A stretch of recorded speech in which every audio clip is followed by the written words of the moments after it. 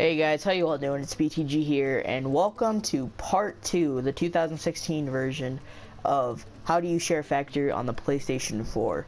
Now, today I'm going to be going over, again, on how to do ShareFactory, how to edit, how to do all that stuff.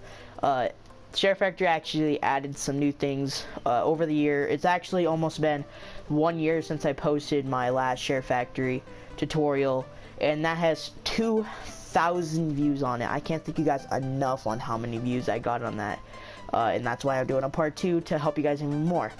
For the people who are getting a PS4 this Christmas or have gotten a PS4 over the year. So yeah, let's just get started into the video. So there's a new menu that pops up every single time you start it up now. Last time was a little bit different, but it had pretty much the same things. You have new project, my projects, which is the stuff you did before your last project. So if you didn't save, you can go back in my gallery, which is all your videos. You got live from PlayStation, events in PlayStation from your social, in the store, which you can download themes, which are intros and stuff that I'll explain in a little bit. So for this episode, we're going to click on new project, and this is where I actually got some questions on. I'm actually looking at my old video right now, and one of the questions was, how do you download your intro into ShareFactory? Well, I don't think you can actually download an intro like one you made on the computer, but you can download some from the PlayStation Store. So like here, like this one just came out recently. It's the Countdown Racing theme, retro top 10 theme. You got all these, which are pretty good, but if you want to make your own, just let me know down in the comments if you guys want me to make a video on how to make your own intro on ShareFactory. That looks pretty decent. But for this episode, we're just going to do Countdown Racing theme. But if you guys want your intro in the video, you keep this on. If you don't, you uncheck these by just clicking X all over them. But for this video, we're going to keep these on to show you guys. So I don't really have any videos that are good to that I recorded, so I'm just gonna select this video that I sent to my friend. After you get to selecting, you can name it, but I'm not going to. I'm just gonna click continue, and once you get to this screen, you can watch the intro, which there's the intro, and then it gives you an outro, and then always at the end of every single intro and outro, there is the ShareFactory.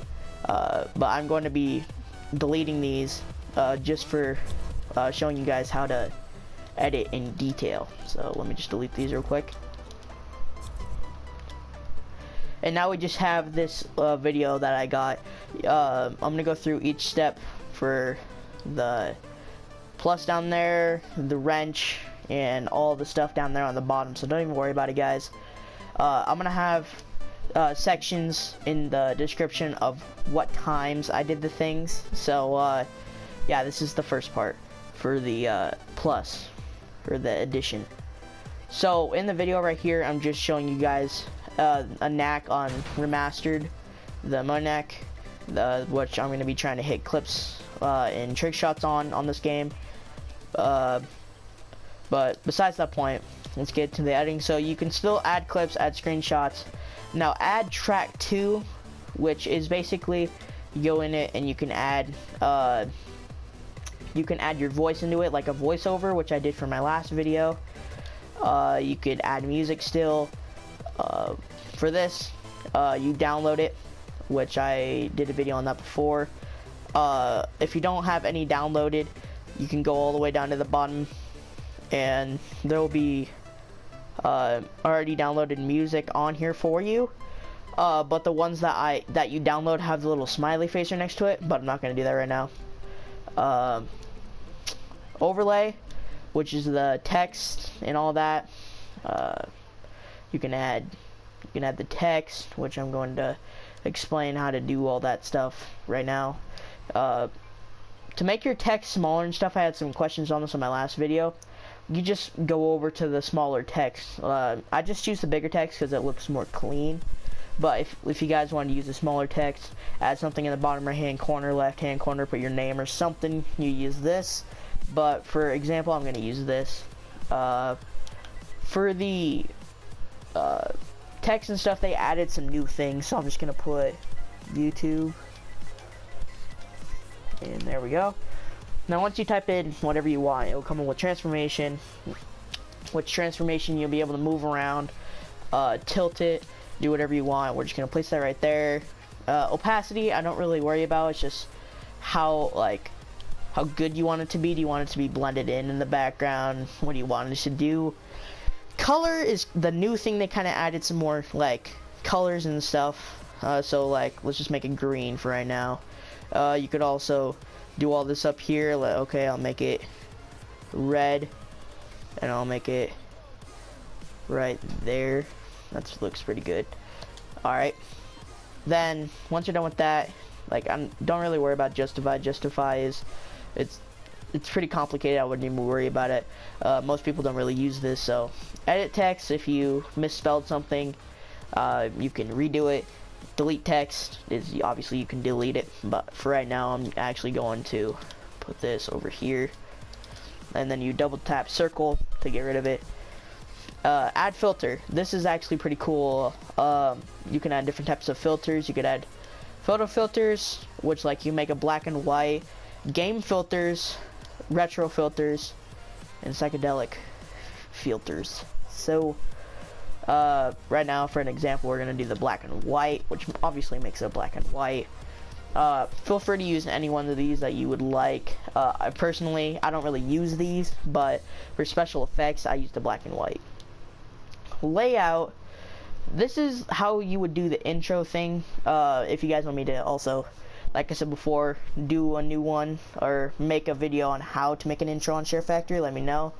But this is what you would do. This is the one that you'd mostly use, aspect 241. It like makes it like shrink down to a movie screen like this, which looks really nice in my opinion, but we're just gonna stick with it for right now. So that is done with the adding stuff. So on to the next section, we are gonna do this splitting, all that stuff. So time bender, it's a brand new feature they added in between this video and my last tutorial. On this, you can slow down time. So let's just say I want to slow down the neck to half what it normally is. So we'll just go to right here. It'll be really slow. This is what you do for like slow motion scenes and stuff. So we'll just watch the neck. There's the neck. But yeah, I'm gonna change this back real quick to there. But yeah, that's how you use time bender and stuff. You could speed it up, you could slow it down, or you can keep it the same. Split clip, obviously you can split it and delete some of it. So let's just say I want to split it before, like I mess up right here. So I want to split that, so I'll just split it right there, and I can delete this. So I just have this. But if you delete it, it'll get rid of all the stuff you did previously. So what I'd recommend you doing is delete or splitting the stuff before you delete it and edit it. So yeah, there we go. Here's the split version, which looks pretty nice. And then so for the next part, we got the trim clip, which obviously you can trim it down to however long you want. It'll show right there what time it's going to end, so we'll do it to like right there. That looks nice. So here we go. We got the neck. I shoot, and that's it. All right, pretty simple. So you got move clip, you got the delete clip, clip volume. What I mostly do is I lower it, and I lower it, and I add, or I make the voice volume a lot louder so I can hear it better. So we'll just do that. Edit overlays is editing the text and stuff. If you have text up on the screen, it will pop up and you'll be able to do everything that I just showed you guys in the last one. The bar that popped up on the screen, the opacity, the color, all that stuff, it will pop up on the screen. And then add transitions. You can't really do that unless you have another clip, so we're gonna add the other knack that I did, which right here you add it, and then we have this, and then it'll automatically go to the other one, which I did the knack but with a Dracon. There we go. But if I want to add it a really nice transition, I'd go to add transition. And I don't really like any of these personally. These all depend on which intro you pick, but I mostly go to dissolve and do fade through color, so it does the black fade like that. It looks really, really clean in my opinion. But again, it's your guys' preference. If you guys don't like that, you feel free to do something else. And then you guys got edit filter, edit layout, edit transition, and edit track. These are all based, these will all pop up individually if you guys have a filter, have a layout, have a transition. We'll just go over the transition to edit it. And once you go over it, it will pop up the edit transition, and then you can either delete it, replace. We'll just replace it through crossfade. So, see? There you go, I edited it. That looks really, really nice. And that is pretty much it for those like editing things that you have to have previously. And then we have edit music. So for the edit music part, you also have to have music. So let me just add this right here. And for the editing music, make sure you're hovering over it or you can't use it. You can split it. So let's just say I don't want it to be playing when my clip's playing, so I'll just split it right there. And then I can also delete it from right here by clicking square and confirm. Now it's gonna be playing after. Click circle, and then press square again. You can trim music, move it. So let me just move it back over here. So now it'll start playing throughout this whole thing.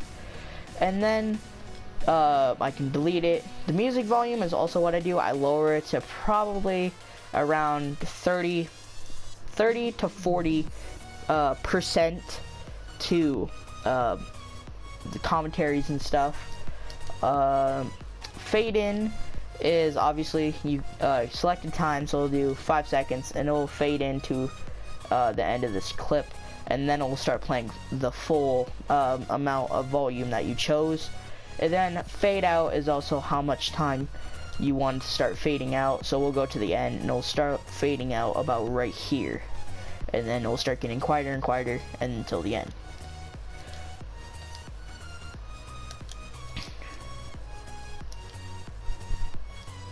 But yeah guys, this is pretty much it on editing and stuff.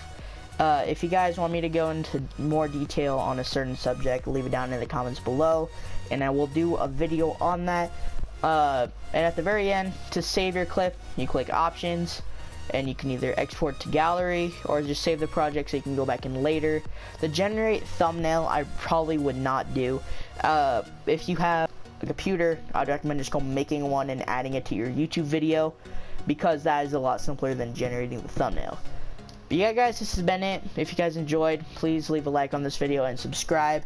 Comment what your best part of this video was and what I helped you guys on the most. Again, if you have anything that you want me to do, please tell me in the comments below and I will do that. Sorry for not commenting on all your guys' comments. I've been really busy with school and obvious stuff in my life. But I am trying to get back into YouTube, and I've been really enjoying it. So thank you guys again for watching, and I will see you guys next time. Peace.